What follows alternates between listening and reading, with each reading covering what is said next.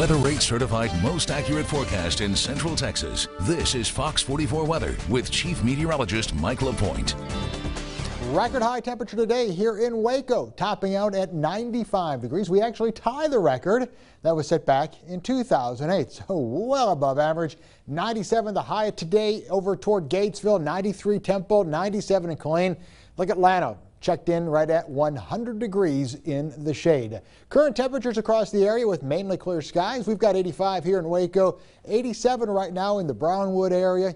It is 82 in Mexia and down toward College Station. Current temperature right at 85 degrees. Heat index, what it feels like right now, not bad. There's a little moisture out there, so down in College Station it feels like 86 degrees. 85 in Killeen, and you can see up in Hillsboro the current heat index at 84 degrees. As we take a quick look at those winds, they've been out of the south for most of the day, and again that's that warm and some moisture being moved up our way. Around a 6 right now in Mexia, a 3-mile-per-hour wind in the Hearn area, and over toward Burnett we've got a south wind right around 8 miles per hour. So again, that stationary front just right on top of us, and again it played a part basically on how hot we were going to get today. I think the farther to the north it would have kind of migrated. That would allow temperatures to get even hotter. We'd say upper 90s instead of mid 90s like we had today. So that front is going to be hanging around here, and that's going to play a part a little bit in our temperature fluctuation. So let me show you what I'm talking about. This is at midnight.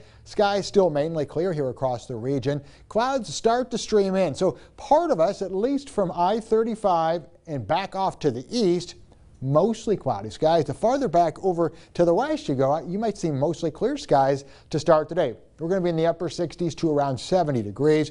As we go throughout the day, skies becoming mostly sunny for all of us. And again, there's that front right on top of us, not making things easy, is it? That's for sure. I think temperatures, again, 92, 93 degrees or so should be high temperatures here in Waco.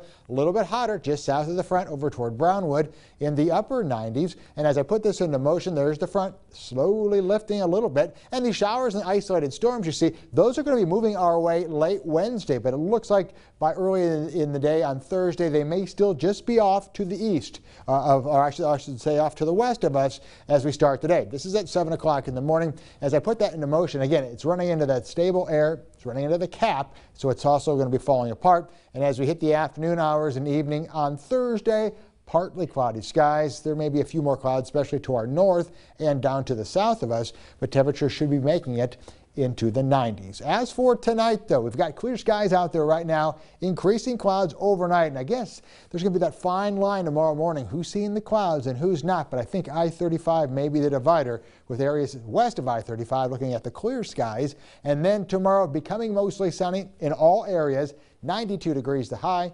southeast winds at 5 to 10. Now, as we look ahead here, partly to mostly cloudy on Thursday, 90 degrees. And remember those showers and those storms out in West Texas? They're going to migrate as an MCS. That's basically just a cluster of showers and storms overnight into our area. At least try to get into Central Texas on Friday and Saturday. And that's why I have just a 30% in. But another disturbance gets in here with the dry line on Sunday as well as Memorial Day right now. And that's why rain chances are higher on Sunday and Monday. At least a 50-50 chance of showers and thunderstorms.